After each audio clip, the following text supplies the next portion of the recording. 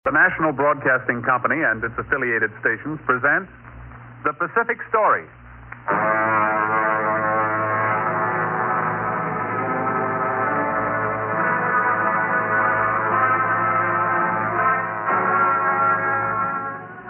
This is the story of the Pacific, the drama of the millions of people who live around this greatest sea, where the United States is now committed to a long-term policy of keeping the peace.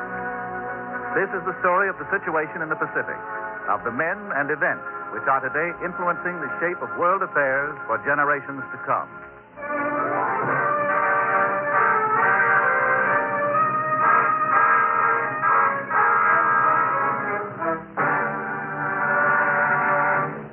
Our strategic needs in the Pacific.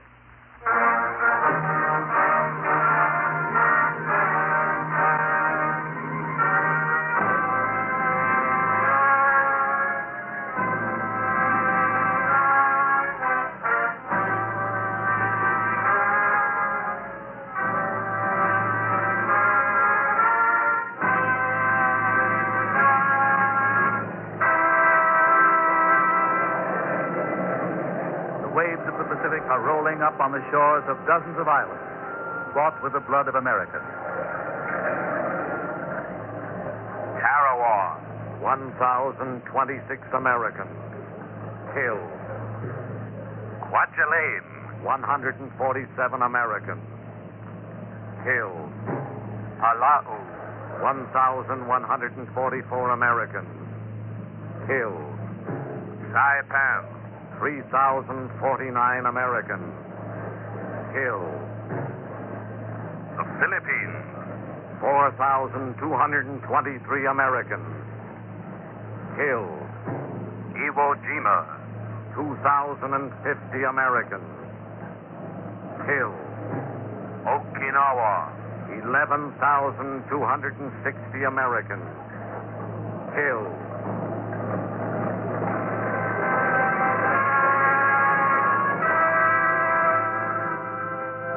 Beside the plots on these islands where the Americans lie in measured rows are the facilities which they gave their lives to establish. Runways, power stations, fuel and ammunition dumps, docks and warehouses. Today the wind sighs softly through the crosses, and the runways, the power stations, and all the machinery of war are quiet.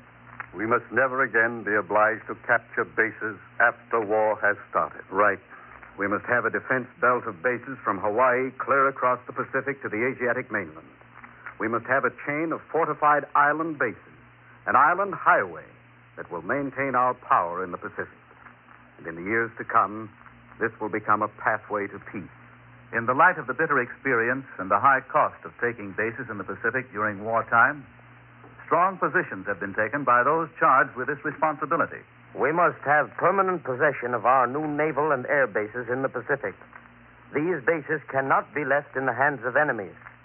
Many of these bases will be necessary for policing the world against future aggression. This was the statement of Admiral King in April 1945, 4 months before the war's end in the Pacific. And close on the heels of the Japanese surrender, a subcommittee on Pacific bases of the House Committee on Naval Affairs returned after a 21,500-mile tour of the Pacific with several recommendations to the Congress. For our own security, for the security of the Western Hemisphere, and in the interest of peace in the Pacific, the United States should have dominating control over the former Japanese-mandated islands of Marshalls, Carolines, and Marianas. The committee used the words dominating control instead of the words annexation or American sovereignty, for the matter of what kind of control had already become an issue. But the committee anticipated this. To those who challenge the justification for the retention of Pacific bases by the U.S., we would merely cite, first, the loss of American lives in taking these bases. Second, the expenditure of vast sums of American money in establishing and equipping these bases. Third, the great dependence of the world upon the U.S. for maintaining peace in the Pacific. And fourth, the apparent preference of the natives of these islands for the government of the United States. This was the report of the Congressional Subcommittee. You see, by this statement, the subcommittee recognizes that there will be difficulties in establishing what they call dominating control by the U.S. over these island bases. This was the view of those who, although agreeing that the U.S. must have adequate bases in the Pacific, disagree with the idea of outright annexation. We must have 22 bases stretching from Hawaii to the China Sea, from the Aleutians to Samoa. Battle-tried U.S. admirals laid their proposals before the Congress. We must have a U.S. armored highway across the Pacific. Instead of fading out 1,000 miles west of Hawaii, it must extend clear across the Pacific to Guam and Saipan. This would permit the U.S. to apply our power on the coast of China and in Japan, and to cover the approaches to the United States.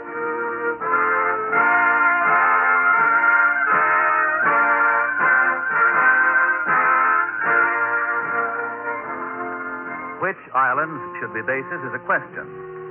A few days after the surrender of Japan aboard the USS Missouri in Tokyo Bay, General H.H. Arnold, Chief of the Army Air Forces, made a statement. We must have 3 lines of island bases linking the Pacific coast of the United States with the Far East. Besides the Hawaiian Islands, the Aleutians, and the Philippines, we should have bases on Midway, Marcus, Wake, Kwajalein, Johnston, Saipan, Tinian, Guam, and Okinawa. A year later, the U.S. Navy, through Assistant Secretary H. Struve Hensel, announced its wish to keep 15 major bases for its exclusive and permanent use. And experts pointed out what the Navy had in mind. The Navy should have fleet bases in Japan and in the Philippines. Well, that immediately poses political problems. Yes, but if agreements can be reached, Japan and the Philippines would be logical locations for primary bases. In Japan, the naval bases at Sasebo, Yokosuka, Kure, and Nagasaki have ample dry docks, shops, and wharves to handle our largest ships. That's right. Japan has the facilities. And so have the Philippines. Here, look at this map. Mm-hmm. Now here, this point right here. Yes, that's the island of Samar, isn't it? Yes. And right down here, behind this long peninsula, here at the southern tip of the island, is Guiyuan. Guiyuan. Oh, that's the base that was developed during the Philippine campaign. That's it. It's a protected deep-water anchorage, and it has air facilities, ammunition dumps, and even a dry dock big enough for capital ships. Is it adequate for a fleet base? Potentially, yes. You see, a fleet base has 4 functions. It must supply the fleet, it must furnish air support for the fleet, it must prepare and maintain the forces afloat and in the air, based there, and it must serve as a staging area for personnel and supplies. It applies to other things, too. Homes for thousands, fuel, food, recreation. Yes, those and many, many other things. And here, on the island of Panay, we should have another fleet base at Iloilo. Mm-hmm. And we should have secondary bases here on the east coast of the island of Cebu at Mactan. And here on the east coast of the island of Palawan at Puerto Princesa. Well, that would be 4 bases in the Philippines. Yes, and besides these, we should have a submarine base on the west coast of Bataan, here at Subic Bay, and a minor air surface base here south of Manila Bay at Cavite. In the Central and Southwest Pacific, the Navy is interested in 11 more bases. Samoa, Pearl Harbor, Midway, Majuro, Kwajalein, Eniwetok, Saipan, Tinian, Guam, Palau, and Manus. And there is also interest in Okinawa. We've got to do something about securing these bases very soon. Most of them are already rusting. Well, actually, there's been quite a bit of development on some of them. The big naval bases in Japan are deteriorating. But both the Navy and the Army have been improving our base at Guam. The Army's been developing a base for long-range bombers, and the Navy's been expanding the base at Apra Harbor. But what is happening to all the rest of the bases except Guam, Pearl Harbor, Kwajalein, and Midway? They are deteriorating. What is happening to the 39 miles of runways we built on Tinian?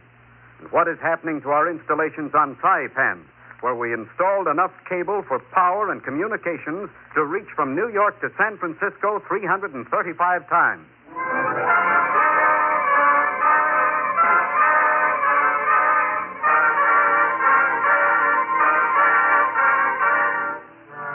But Congress has interested itself in more than Guam, Hawaii, Kwajalein, and Midway. Congress has made appropriations for development of defenses on Saipan, Tinian, and Okinawa, islands taken by the U.S. from Japan. For the Bonins and Truk, which were not taken from Japan during the war. For Eniwetok, Palau, and Majuro. For American bases in Alaska and on Christmas and Johnston Island. and even for bases in the Philippines, on Manus and Espiritu Santo, and on the China coast.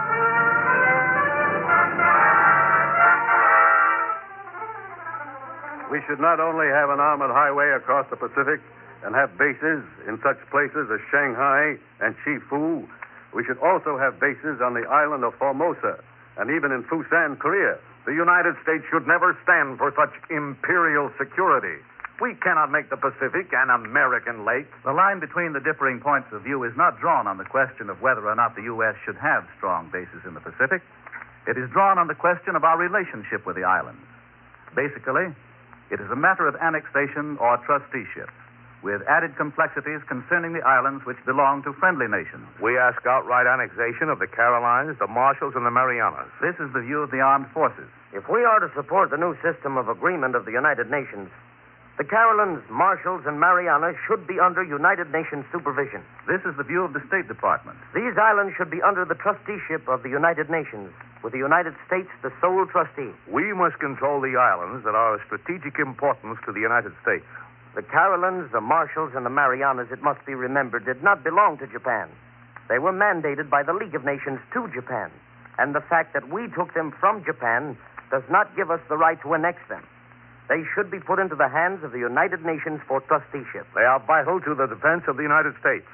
Trusteeship will hamper our use of them as military bases. We must annex them. It must be remembered that the United Nations Charter provides that territories held under mandate, like the Carolines, the Marshalls, and the Marianas, and territories detached from enemy states as a result of World War II, like Okinawa and Iwo Jima, shall be under United Nations trusteeship. But the United Nations Charter also provides that it will be a matter of subsequent agreement as to which territories will be brought under the trusteeship system and upon what terms. That is true, but this does not mean annexation. If the United States is to exercise a moral leadership in the United Nations, we cannot fail to place those territories under trusteeship. What we do in relation to these islands is the test of our cooperation with the United Nations. Our interest in these islands is solely for the purposes of security. An arrangement could be made whereby the strategic areas designated by the United States as military bases could be outside of United Nations control.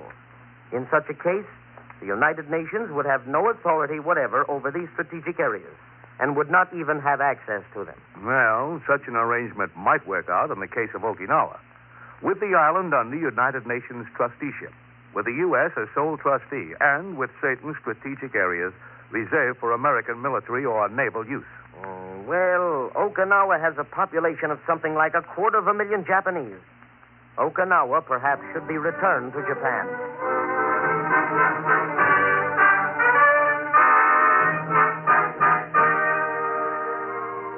The Navy not only wants to keep the islands for bases, but has asked the Congress to give the Navy specific authority to govern them.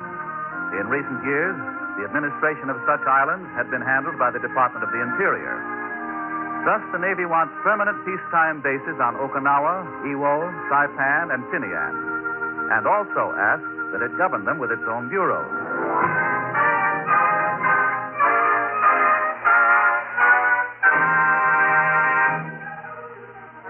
Today, the Navy administers all Japanese island possessions and mandates north, east, south, and west of Kwajalein. And Navy officials and Army Air Force officers urge that the U.S. retain these islands. Not only was the cost of taking these islands heavy, but their possession gave the enemy great advantage in war over us. Therefore, without regard to the claims of other powers to control them jointly with us, the United States should retain control of them. But aside from the problem of control of the islands taken from the Japanese, problems of a different kind are posed by the islands which belong to friendly nations. Yes, what about the Philippines, which are now an independent republic? And what about the island of Manus and the Admiralty Group, which is under Australian mandate? And what about the island of Espiritu Santo, which is a British possession? During the war, the U.S. established strong bases on all of these islands. Manus here in the Admiralties was one of the great staging bases of the Western Pacific. Manus is slightly more than 200 miles north of New Guinea. This was the staging area for both supplies and personnel for the attacks on the Philippines, on the Marianas, and on a good many other Japanese strongholds. In effect, Manus was, during the war, another Guam. And in the proposed network of bases, It is thought of by some as a reserve base or alternate base for Guam. Manos, with its great installation, should be part of our defense system in the Pacific. But Manos is under mandate to Australia. As for the Australians, their views have been mixed. The powers interested in the Pacific cannot be satisfied with dividing the great ocean into spheres of naval control. The strategic interests of the powers involve the whole ocean and not specific areas of the Pacific basin. Those with this view regarded the American position as to the Carolines, the Marshalls, and the Marianas. If America claims these islands, under what system are they to be held? If they are to be under trusteeship, then the U.S. can scarcely fortify them, for fortification is inconsistent with administration under mandate. This position was reflected somewhat in the attitude of the government of Australia toward Manus. Australia wishes to feel that all essential bases throughout the Pacific should be available at all times for use by the United Kingdom, New Zealand, and Australia. Australia has no intention of handing over Manus Island to the United States, although the United States might use its facilities, provided there was reciprocal use of American bases in the Pacific. The U.S. started moving its forces and equipment out of Manus. This evoked a different Australian point of view. The moving of forces and equipment from Manus by the U.S. must disturb every Australian. The only defense policy for us is one with America and Australia in active partnership. Australia cannot hope to hold Manus without U.S. help. So far as Manus is concerned, the U.S. and Australia are in effect in a deadlock. But some Australians were not ready to write off the possibility of reaching an agreement. It may not yet be too late. The decay of Australia's security is an incredible price to pay for a quibble over the territorial rights of a jungle island. Both Australia and New Zealand have evolved a policy as to the disposal of islands which directly concern them. In 1944, they signed an agreement. No change in sovereignty or system of control of any of the islands in the Pacific shall be effected except as a result of agreement to which Australia and New Zealand are parties, or in terms of which they have concurred.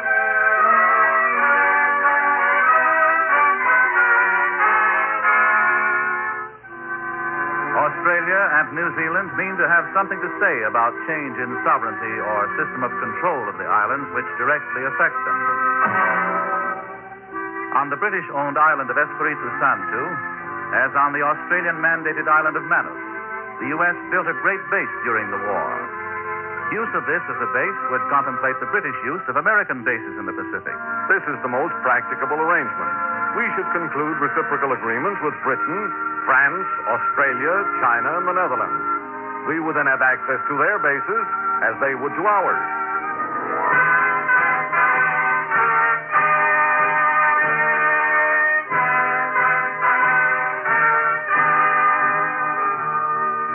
But quite apart from this is the matter of bases in the Philippines.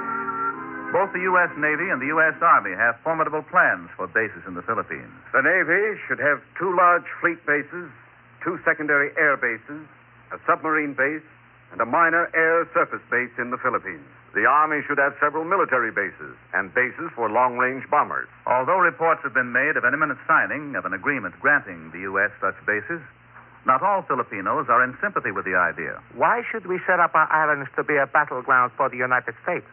It is as much a protection for us as for America. Nations with which we have no quarrel whatever, but which do not like the United States, will attack the American bases here in the Philippines, and our islands could be overrun in warfare in which we have no part.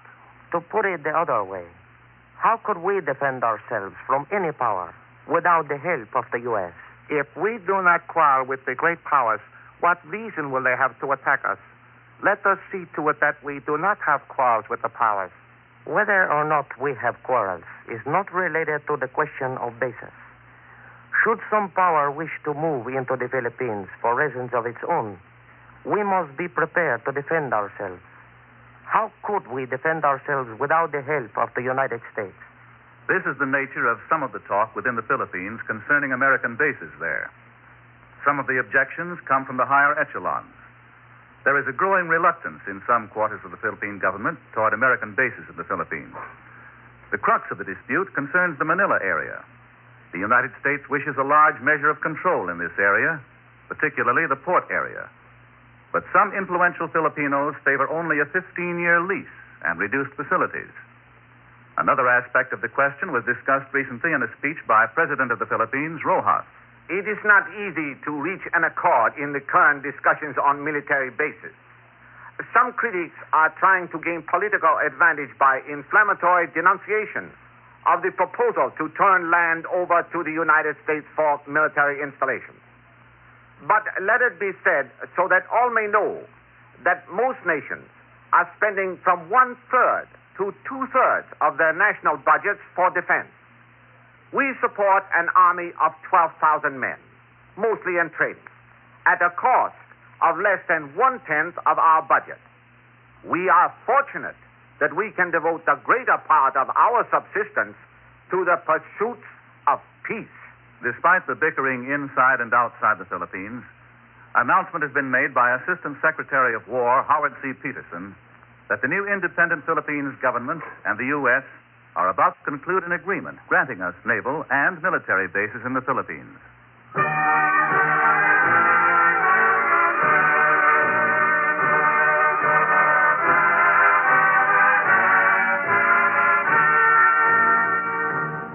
Apart from the islands which belonged to the United States before the war, the other islands proposed for bases fall into three categories. First, the islands which were under Japanese mandate before the war, but which were not legally owned by Japan, namely the Carolines, the Marshalls, and the Marianas. Second, the island which belonged to Japan before the war, namely Okinawa, Iwo Jima, and the Bonin.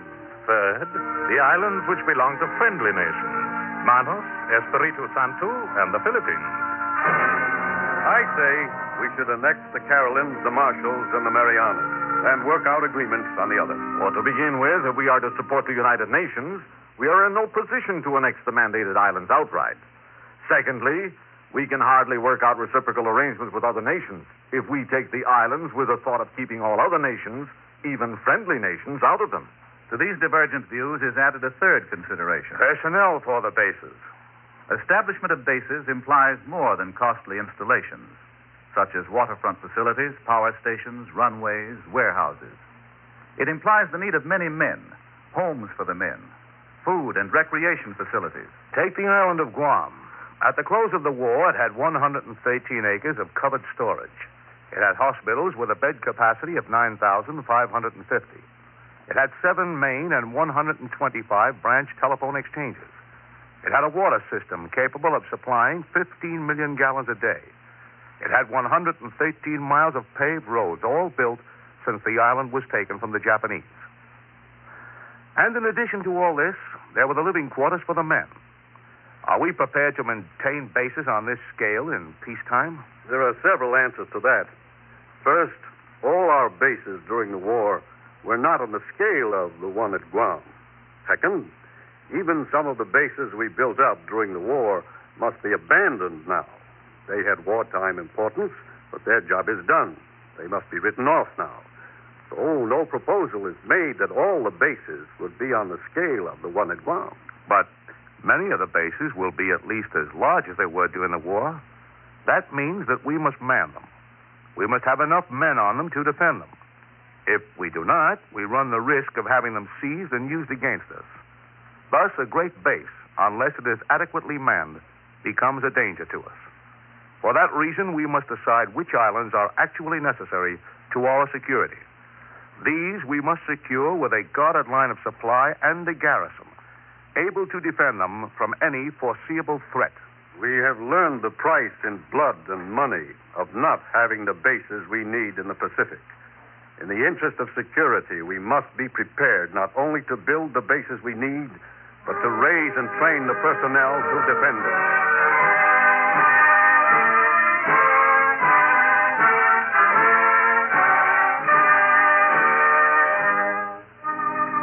What the permanent international status of the islands in question will be is one no one is in a position to say about it at this time. This will depend on the arrangements made in the peace treaty with Japan. Thus far, no clear policy has been laid down. And the fundamental question of policy remains. Will the United States insist on maintaining the Japanese-mandated islands outside the United Nations trustee system, Or will the American government support the United Nations by placing these islands under United Nations supervision?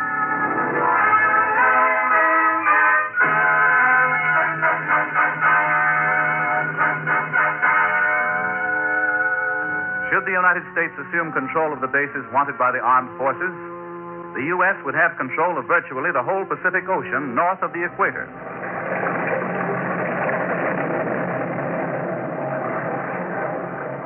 Those bases established during the war must continue to be outposts of our national defense. So say the officers whose task it was to take back the islands from the enemy. And they point to the cost.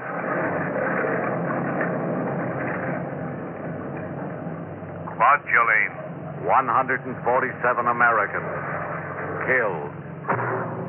Palau, 1,144 Americans killed. Saipan, 3,049 Americans killed.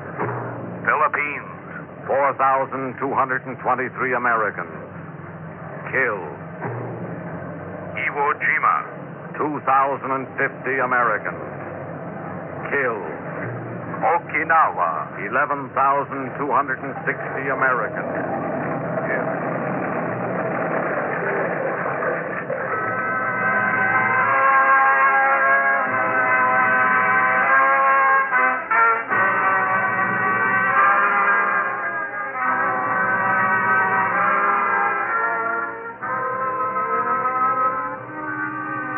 Beside the plots where the Americans lie in measured rows are the runways, the power stations, the fuel and ammunition dumps which they gave their lives to establish.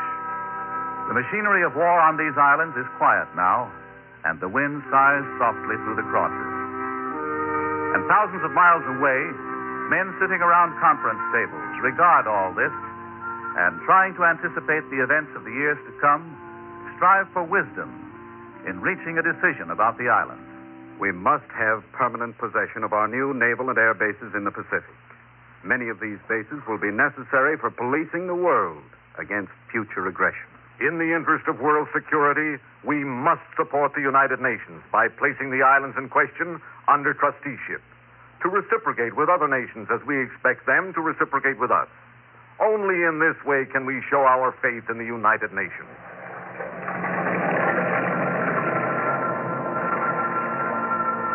The islands of the Pacific are no longer isolated outposts of humanity.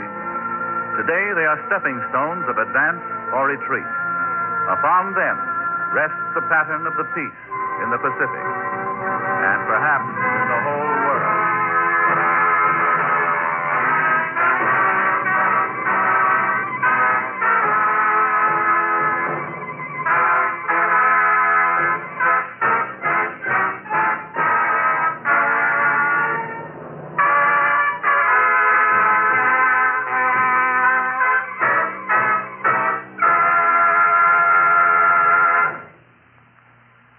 You have been listening to The Pacific Story, presented by the National Broadcasting Company and its affiliated independent stations, to clarify events in the Pacific and to make understandable the cross currents of life in the Pacific Basin.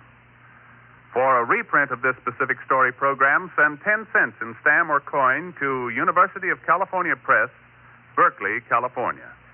To repeat, for a reprint of this Pacific Story program, send 10 cents in stamps or coin to University of California Press, Berkeley, California.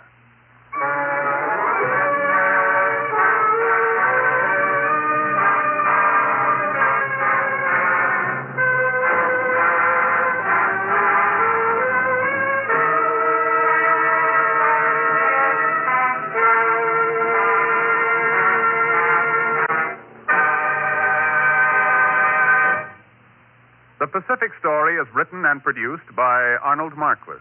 The original musical score was scored and conducted by Henry Russell. Your narrator, Gain Whitman.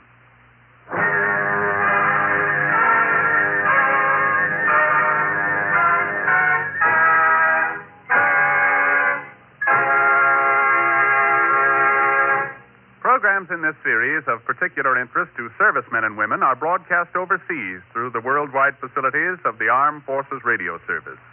This program came to you from Hollywood and is heard in Canada over the facilities of the Canadian Broadcasting Corporation. This is NBC, the national broadcasting company.